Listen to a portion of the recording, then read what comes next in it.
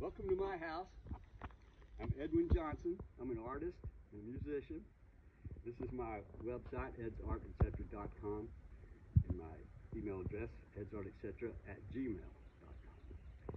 Okay, first I want to show you some of my knothead paintings. This is one I'm painting over, because it faded out in the sun. This is called Knotheads at a Party. They're knotheads dancing and they're knotheads playing music up at the top. I'm not sure if you can see it real good, but this is knotheads at an airport. Up top, it's all those knots are the heads of the knotheads, and they're at an airport. I'm going to redo that one too, fortify the colors because of the sun. And these are some smaller knothead paintings here. This is a knothead band, and this is knotheads walking with Jesus. This is knotheads after church. This is the church here with a cross over it. Right there's the cross. And this is just a knothead family. Okay. Over this way, you'll see on the side of my outhouse there, this is actually a composting outhouse. It's not a regular outhouse. That's a knothead family. And this is knothead elders in a line right there on top. And this is knothead butterflies. And this is, it might be hard to see in the sunshine, but it's Space Child slash Star Child slash Space Monkey. This is a Space Monkey here. And the Star Child this is this big head, the Star Child. It's like two different images in one. And this is the resurrection of John Lennon. You see the seraphim and cherubim raising him up out of the void of the dead down here. Okay, and these are just some of my little cosmic plexiglass paintings up here that are a little bit hard to see probably because of the light. And this is a double plexiglass that would look real good behind a fish tank. If you had an aquarium about that size, you put that behind there with the light shining in there, it would give it a real three-dimensional look. So let's go in my house now. I'll show you some of my blacklight paintings. I do a lot of blacklight paintings. That's what I'm working on now. Let's just go on through here a little bit. This is a small one I did in California called California Trees. This is one sort of like I did a Jackson Pollock thing for a while, and that's one that had some good depth to it for that kind of painting. And this is a series of 3 etchings, Supernova. It's the same plate. I just wiped it. I inked it and wiped it differently to make it look like the different stages of an exploding nova. Okay, and this is the one that people like, and I've done about 4 or 5 of these. It's season mandala, or circle of the seasons, as some people call it. It's the different seasons. I go around and I do an image against the star field. And this is one of those Jackson Pollock type ones that's called Hidden Gold. And if you get in the right position and move gold back in the background, on the back side of it, shines through that you don't see normally. Okay, and this is a primitive painting of me, Taylor Foss, Karen Foss, and George Wardlaw playing music a long time ago. And this is Jan Cermak from Holland and Czechoslovakia that did this one. Here's one I'm working on. I'm not quite finished, but I'm getting pretty close to finished. The woodpeckers. It's got the small red-headed woodpecker and 2 pileated woodpeckers. I've just got to add a little more detail on the trunk, and that one will be finished. Okay, here's a poster of me and my neighbor Taylor Foss as musicians.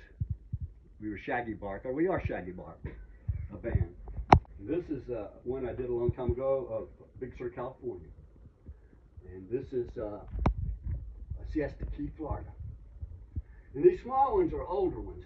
Some of these were made back in the early 70s. These small ones, like, that size.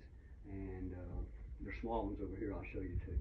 Okay, now, and these are ones I did in college in the arts and crafts class. Nate Cole. And I did this in college in the 80s too. It was a still life that the professor set up. This was a windsock, and he just set all of it up, and he said you could do part of it or all of it, and I just about did all of it. This one here is a newer one. It's called a vibration collector.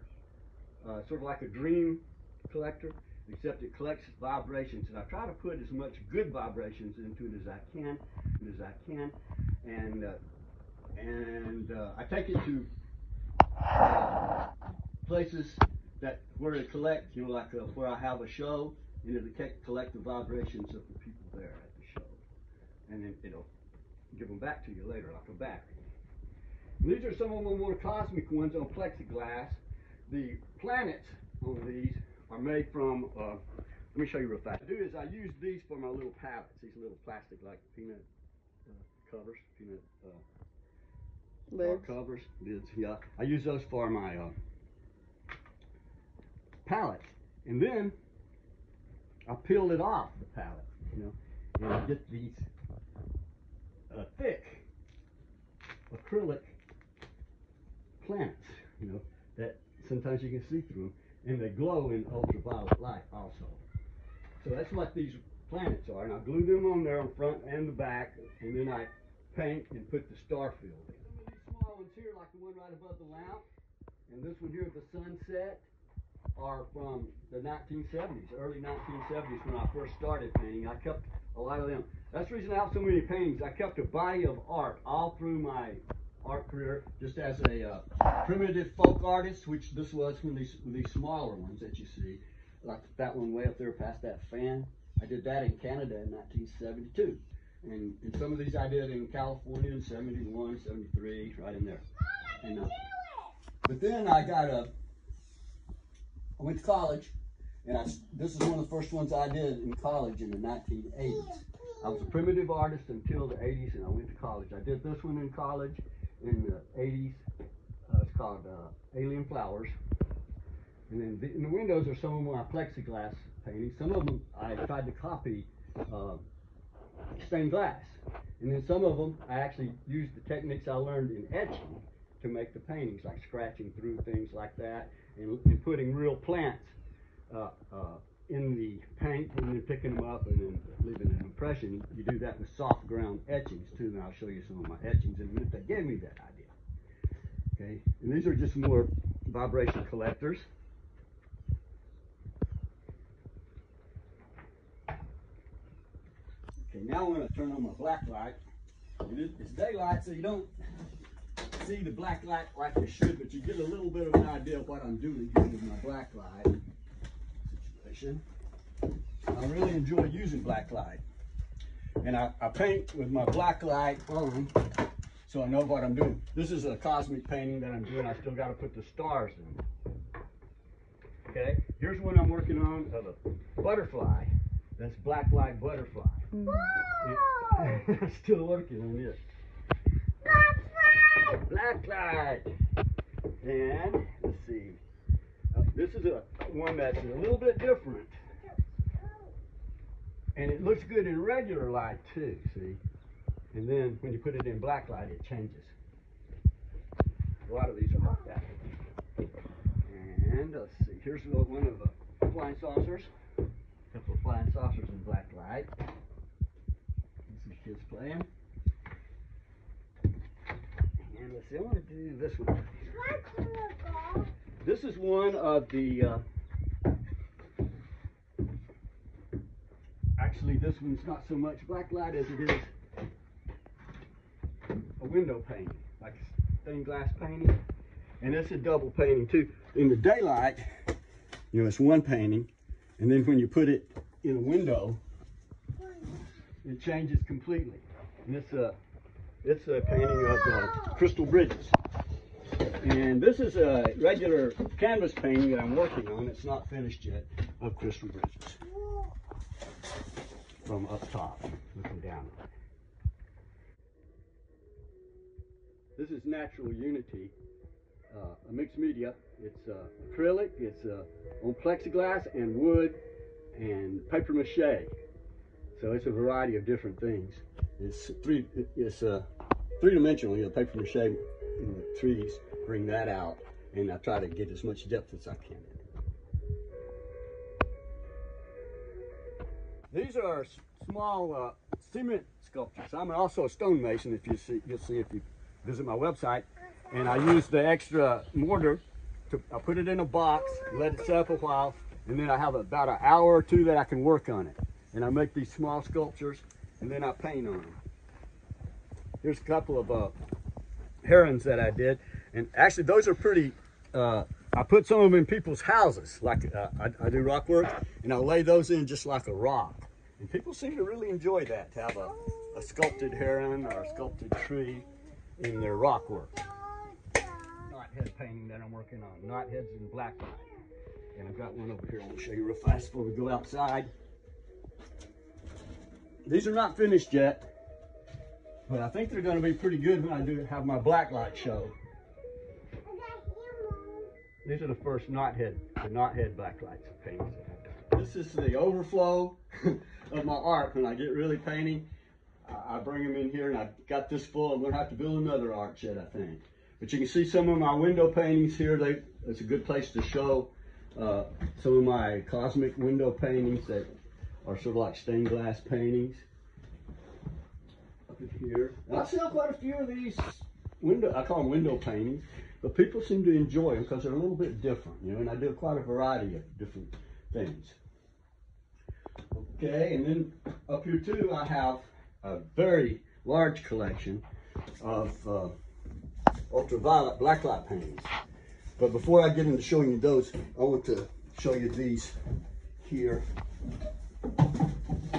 These are door paintings. I actually get bifolding closet doors and take them apart, and I paint on each one of them a long panoramic painting. And actually people seem to like these too, even though they're a little big. And these are just regular paintings up here. This is my baptism. When I was 10 years old, I got baptized in Georgia in the creek. And Preacher Wilmer was the preacher. He was a basketball player from Vanderbilt who turned into a Methodist preacher. And we were his first. They sent him out to the hillbilly church, most hillbilly Methodist church they could find. And he baptized us. I was just 10, but I knew a lot. And he said, well, you know enough to be baptized. He asked me a bunch of questions. I knew more than my granddad, Charlie Johnson, who was a moonshiner, and my older cousin, Dora Mark. And so he baptized me even though I was just 10. I've got this little black light on, and although it's daylight, you can't really see them the way they really are. But you can get an idea of what they are. And I want to show you this collection. I have 4 here that are my impression of artificial intelligence. It's artificial intelligence number 1, number 2, and number 3 and number 4. Let's see which one's number 1. I think this is number 1.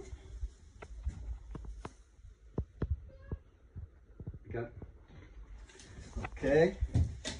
And this one was number 2. Artificial intelligence, number 2. And this is artificial intelligence number 3.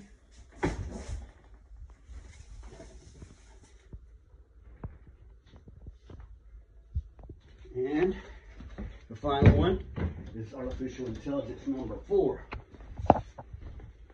See, it has a little brain up here on top. Here's some more black light.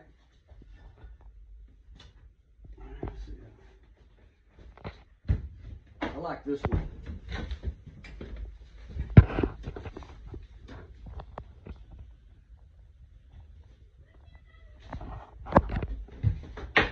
And this is one representing the solar system. Let's see. This is the sun. This is Mercury. Nope, that's Venus. This is Earth and the Moon, Mars, Jupiter with its satellites, and Saturn. Sort of just stylized. Okay. I'm not going to show my Trump one. Yeah, I might as well. This isn't black light, but it's a political statement. I painted this right after Trump got elected, and it's him in his Trump boat. That's Trump, and they're doing his name up in the sky, skywriting. He said, "Look up there in the sky. And if people hear a waterfall up ahead, and they're jumping off the boat, and it's going to come down here and go down this waterfall. And at the bottom of the waterfall is the wreck of the Nixon boat. Political statement.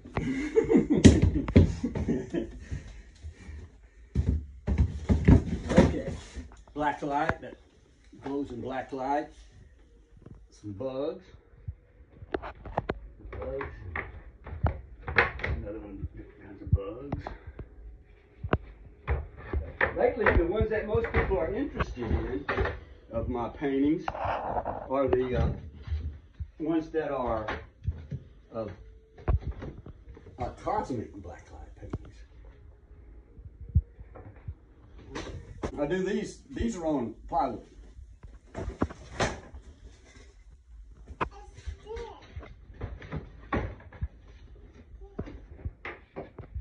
But I have a whole bunch of these like this. I need to get rid of some of them. But I enjoy doing black light. Here's one where I was trying to copy Van Gogh a little bit. Starry, Starry Night. There's another one like that when I got into that mode. And, getting close to the end. This is the skull of Jackson Pollock.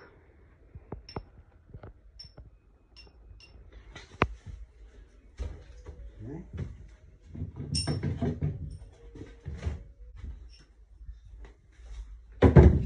I like this one.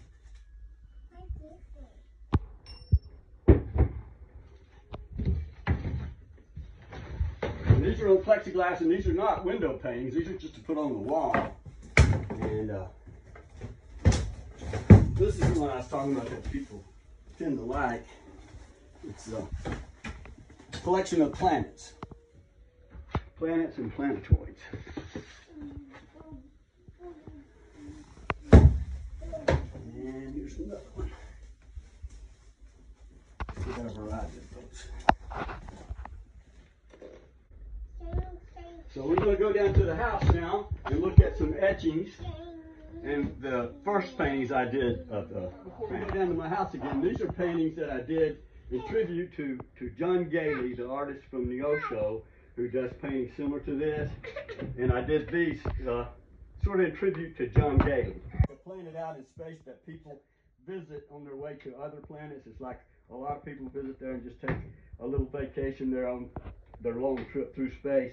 That's the reason it's called an oasis. Okay, these are some of my etchings that I do on zinc plates. I etch them with acid, and then I ink them and wipe them, and I run them through an etching press that I have in here. This is called Stage 5. It's at Winfield, Kansas. Okay, and this is a meteor shower. This is trees, birds, and squirrels. This is Close Neighbors, it's called. It's a planet of Jupiter with aliens on it. This is called Siesta Key. Sunday Sunrise. Angel number 2. It's the second angel that I've done. This is Coneheads in Transit. This is Fools on the Road. This is Left Hanging Freak Flag.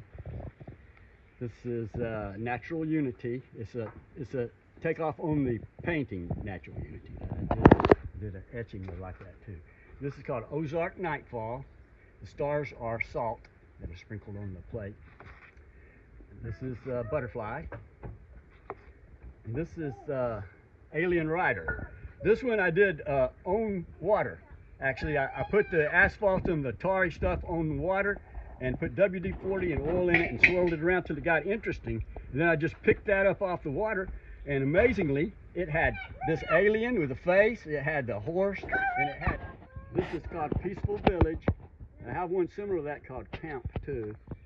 And this is Primitive Organisms. This is a Blue Heron. That's an older one. This is Winter Travelers, Christmas one. This is called Singing Angel. This is a Madonna and Child. This is called Angel Number, the first angel I ever did, Angel Number 1. And this is a Flying Geese.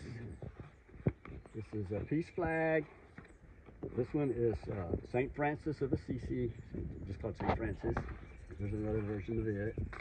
This one is called Monkey. it's hard to figure out how I did that as an etching. And this is an etched plate, just to show you. I have about 170 different etched plates, mainly this size, but some larger ones like that. You get that pretty good? That I did of planets, you know, and I did it, I painted some of them on, and some of them I glued on. But people really liked that one. Everybody wanted to buy that one from me. So I went ahead and did a few other ones, like this one is the one that I did later. It might not have turned out quite as good, but it's got a three-dimensional look to it. And people seem to like them, so I keep doing these. And I'm going to do more of them. Thank you very much for looking at my artwork up here at my house. And check out my website, edsartetcetera.com.